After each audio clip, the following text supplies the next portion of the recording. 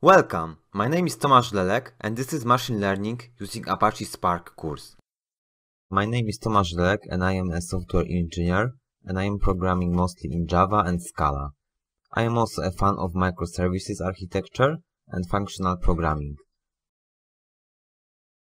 In the first section, we will be processing text in Spark and we will be building classification model. In the second section, we will build a regression model with Spark. First section will be building a clustering model in Spark using GMM. At the end of this course, we will be implementing recommendation engine, so we will be able to find the top recommendation for a given user. In the fifth section of machine learning course, we will be looking at the GraphX processing in Apache Spark.